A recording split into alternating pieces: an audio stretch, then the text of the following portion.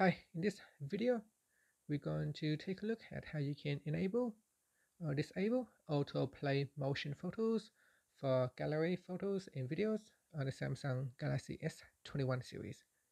First, tap on the home key to go back to your home screen. From the home screen, open up the Gallery app. In Gallery, you want to tap on the option key down here and tap on Settings.